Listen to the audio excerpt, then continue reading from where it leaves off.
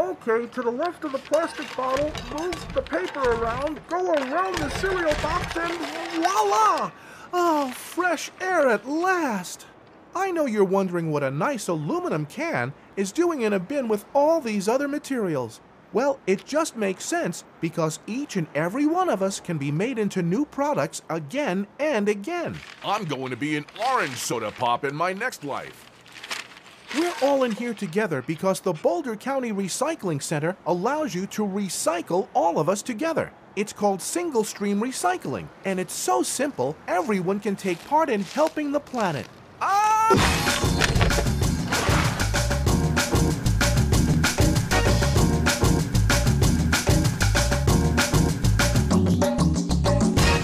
Welcome to the amazing Boulder County Recycling Center. This place is chock full of state-of-the-art equipment that takes in recyclable materials all mixed together from your homes, schools, and businesses. The materials are then sorted, screened, shaken, and baled so they can be resold and made into new products. So put on your hard hats and let's see how it all works.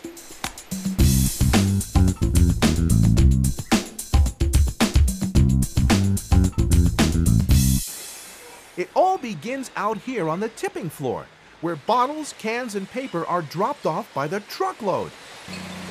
Powerful loaders then push all this stuff onto one conveyor belt leading to the main facility where the sorting process begins. Size is a big deal at the Boulder County Recycling Center, and the first part of the sorting system separates the very big from the very small. First, the big things get pulled out at the first pre-sort, or what I like to call the big bad thing remover. These quick-handed people go through all this and pull out larger bad things that are very damaging to the recycling system. So please help us by only recycling materials listed in your recycling guidelines. After those bad things are removed at the first pre-sort, the big pieces of cardboard are separated out. The materials bounce and flip and rock and roll over the corrugated cardboard screen. And at the top, the large pieces of cardboard drop off the end to the floor where they get nicely baled up and sold to companies who make new things out of old cardboard. As that's happening, the smaller materials, like me, fall through the screen and onto a series of conveyor belts that take us back to the tipping hall. Oh, that's better than a good workout at the gym. Ooh. So we've taken out the biggest materials, now it's the littlest pieces' turn to be taken out at the fine screen. These fines are mostly tiny pieces of broken glass, so at the fine screen, the broken glass gets removed from paper, and that's important. It's also important that these sharp little pieces come out so they don't cut up the conveyor belts. All these little pieces are sent to the container sorting system, which I'll show you later. But for now, we'll stick with the bigger materials on the paper sorting line as they arrive at the second pre-sort. The second pre-sort is a lot like the first pre-sort. Here, more busy hands work to pull out more materials that either aren't recyclable at all or that can't be recycled at this facility, like these stringy things and plastic bags, which are also sent straight to the landfill. Plastic bags are some of the worst contaminants at the recycling center. So please, instead of bagging recyclables or sending your plastic bags here, take them to participating grocery stores or the EcoCycle City of Boulder Center for Hard to Recycle Materials, also known as CHARM. And here's a hint. Make sure the bags are clean and dry when you drop them off, or they'll still end up in the landfill. Or better yet, avoid using plastic bags altogether by bringing your own reusable bag to the store. Back on the line, in addition to pulling out non-recyclable materials, these workers also sort out the remaining smaller pieces of cardboard and paperboard, like cereal boxes and shoe boxes, which are dropped down dark chutes, baled, and sent to market to make new products. Take it away, good buddy! After going through the second pre-sort, the materials head to the screens, or more specifically, the fancy double-deck paper screens. Remember how the first part of the sorting process was to separate the very big from the very small? Well, here at the paper screens, we're separating the containers from the paper. Here's how it works. The double-deck paper screens separate flat objects like paper from round or three-dimensional objects such as plastic bottles, steel cans, milk and juice cartons, and aluminum cans, like me. The flat papers are what we call mountain climbers. They literally climb up layer after layer of specially designed rubber discs all the way to the top deck. But containers like me can't climb the rubber discs.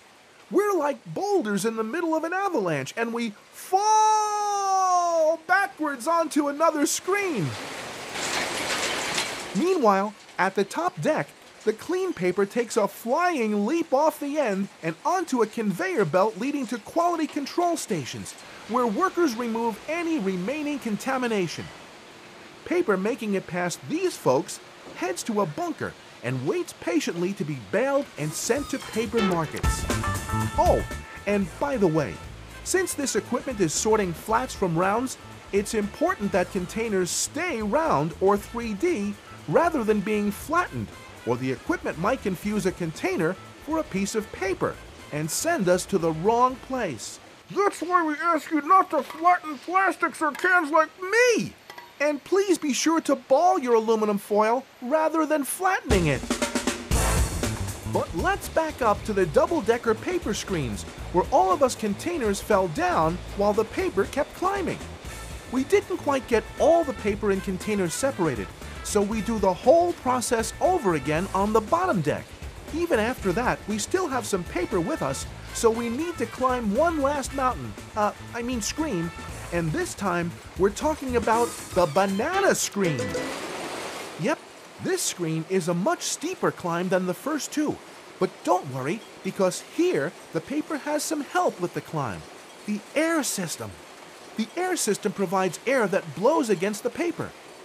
That helps the paper stick to the star discs so they can climb to new heights and up and away over the top. But of course, we containers are too heavy for the airstream, so we fall back down the screen. And once again, the paper making it over the banana screen heads down a conveyor belt to workers who remove contamination. All the clean paper then ends up at a giant bunker where it's gathered together, baled, and loaded onto rail cars outside the building. Those bales are then off to the market to be made into new paper products. Back inside the plant, my container friends and I have gone through 3 screens to remove the last of the paper. Except, you'll see there is some paper still here. Shredded paper.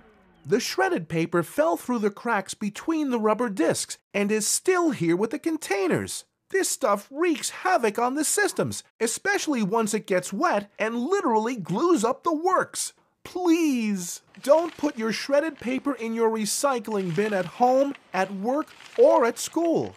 Instead, compost the shred in your curbside compost bin. Back on the line, now that the paper is separated out, it's time for all the containers to move through the container sorting system.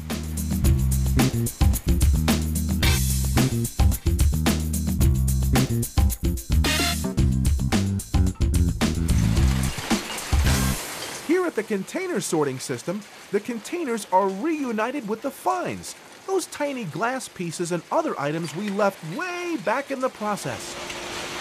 Once again, it all starts with a pre-sort station where workers check for contamination. If we make the grade here, we continue on to the cross-belt magnet. The magnet removes all the steel cans from the stream and zap, discharges them into their own personal bunker. Next, the light and heavy materials are separated by the air classifier. The heavy stuff, the glass, jiggles down to the bottom.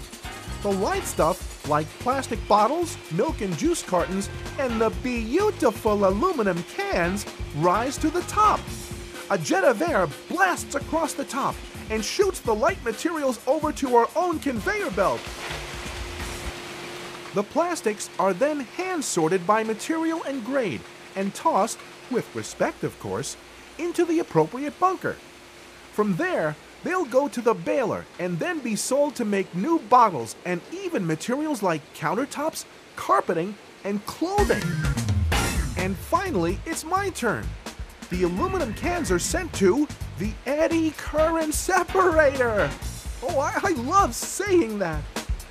The big magnet inside creates a current that literally propels the aluminum out of there and into its own storage bin. Whew!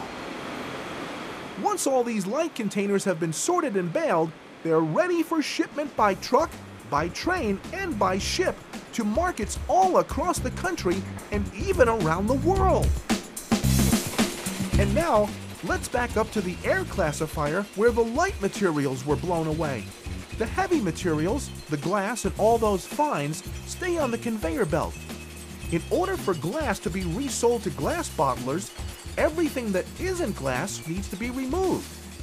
Materials like ceramic dishes and plates, stones, metal pieces, and other debris completely mess up the bottler's melting process, so they must come out. And where does this happen? Drum roll, please. In the glass cleaning system.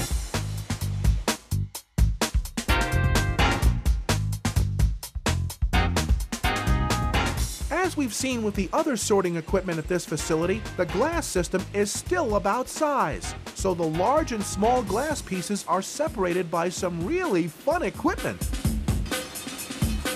First, they go through screens, a rolling drum, and then onto a bucket elevator ride. It's like a glass amusement park. I think I'm a little jealous. As the equipment shakes, breaks, and rolls, the glass is transformed into pieces no bigger than 2 inches across. Yahoo! After that ride comes another group of friendly hands to remove any plastic or other containers that slipped under the air classifier ride. But not to worry. These materials are hand-delivered back to the container sorting system where they belong. After all that fun, the glass goes through a water mister, just like a water park. Here, a fine water mist wets the paper which sticks to a rotating drum and glass is separated from paper. But wait, there's still more cleaning to do. The glass travels through another vibrating screen and under a vacuum. The vacuum sucks up any remaining small pieces of plastic and paper and sends it to what's called the cyclone, where a centrifugal force pushes the paper and plastic out of the airstream and into the compactor for disposal. Yes, you may think the glass is having too much fun, but now it's time for some serious undercover work. It all takes place in a box called the KSP unit, where ceramics, stones, and porcelain and additional contaminants are removed. This special unit is equipped with 2 optical detection devices, and it's the main reason the Boulder County Recycling Center produces clean glass like nobody else in the business. As the glass moves through the machine, special cameras watch. Light beams are shot at the glass, and the camera can tell if the light goes through the glass. If it doesn't, a computer connected to the KSP knows the material is not glass and that it must be removed. The computer signals air jets to push the non-glass materials out and onto a conveyor bound for the landfill. What's left is clean glass, free from paper, porcelain, stones, ceramics, and other non-glass materials that is conveyed into a storage bin and later transported to bottle manufacturers to make glass bottles. This glass sorting system is effective, but it sure took a lot of energy to remove those materials that should not have been put in the recycling bin in the first place.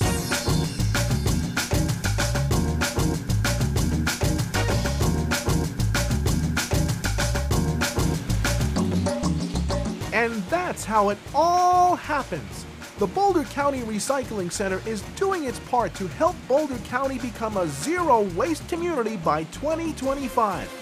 But because we're all in this together, remember to reduce, reuse, recycle, and compost. Because when you do all that, you're giving me another chance. See you next time around.